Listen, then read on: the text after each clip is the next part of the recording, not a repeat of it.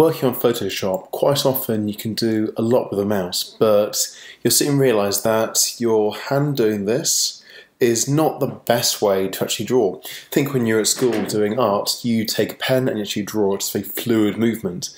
And there's an easy way around this. You buy a graphics tablet and you plug it into your computer and you use a little stylus and you're away. Now, some of you might look at this and go £300 or $300, that's nothing, I would go and buy one, but quite a few of you will think that you're a student, money's a bit tight, you can't quite afford that. There is a workaround.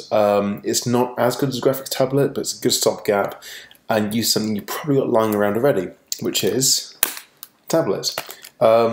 This one is an Android tablet, it's quite an old one. It's a Galaxy Note 10.1, the first version.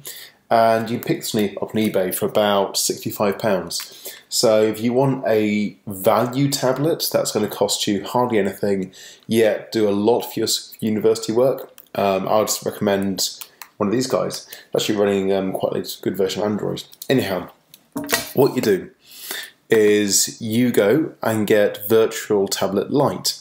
This version is free, which is great. It has some ads in, but you can easily overlook them. If you want to pay, if you like it a lot, you can buy the paid for version at £2.30, which is a massive amount, less than a pint of beer. But yeah, you can install it onto your tablet. As you see here, it is working absolutely fine. Just going to try and show this to you. Got some weird apps running.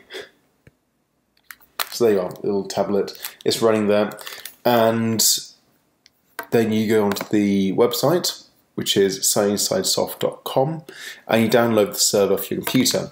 So what you do is you run the server, as we have here, on your computer, PC or Mac, and run the app on your tablet. Make sure you're on the same Wi-Fi network. If you're in university, EduRoam probably won't allow you to do this, but give it a go, it might work. But definitely works here and in my own house, and everything's fine. So that's running. So I'm going to have to just draw on this. So when I'm drawing, it'll just try and see if I can. I've got a stylus pen here. When the pen's hovering above, okay, you can see that the cursor is moving. As soon as I put my stylus to the board, it's right. I'm doing it in reverse. Yeah. Then we see things moving there. So I'm painting this fuchsia colour on the screen. Now the reason why I say the Galaxy Note is a fantastic tablet for this, better than an iPad, is because the Note comes with a stylus built in. Now, unlike the iPad has stylus you can buy, but they work on contact only. The Samsung Galaxy Note series, they work on having a magnetic field just behind the screen, and the pen interacts with that field, so you actually can get this effect where, if you don't even see this, I am moving the pen just in front of the screen, not touching, just moving it there, and the cursor's moving. Then when I put it down, it paints. So actually it's quite a natural movement. And also you've got a little button on the side there, so if I go and place right click, I can choose the size of my brush and the hardness, is quite nice. If I go up here, I can do other things. I can interact like a right click. So that's quite a useful thing that you don't get with a iPad.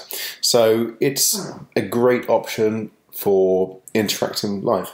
Now I'm going to be making some tutorials soon using graphics pens for Photoshop, which is just really the cool extra stuff that you're going to use maybe in the third year of your degree at like the business project level.